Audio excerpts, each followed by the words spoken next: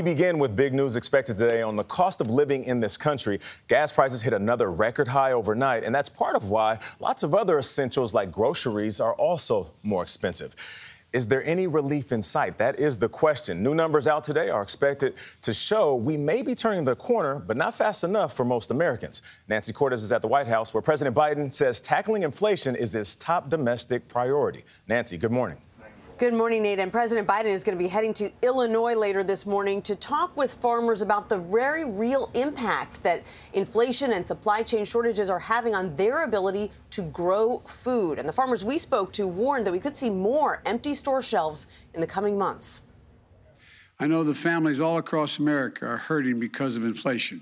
President Biden Tuesday called inflation the country's top economic challenge and pointed the finger at two causes. The first cause of inflation is a once-in-a-century pandemic. A second cause, Mr. Putin's war in Ukraine.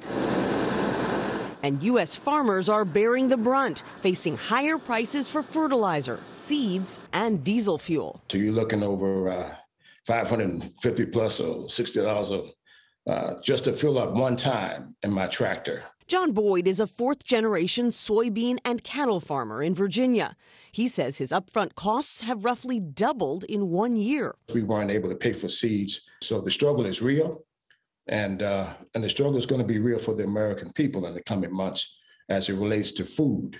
Krista Swanson, who grows corn and soybeans in Illinois, worries what will happen to those who can't cover the new costs. Farming is, a passion and it's a way of life, but it also is a livelihood. And so, you have to be able to make some money to stay in it. On Capitol Hill, Republicans argued the White House hasn't done enough to help struggling Americans. President Biden's mismanagement of the economy and inflation has really trapped Americans in an inflation nightmare. Mr. Biden argued the GOP is serving up blame, but no solutions. Now, what's the congressional Republican plan? They don't want to solve inflation by lowering your costs. They want to solve it by raising your taxes and lowering your income.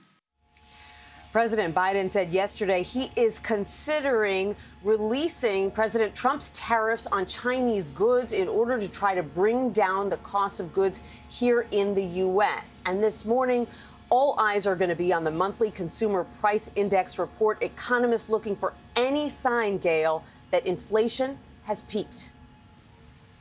Everybody hopes it has. Thank you very much, Nancy.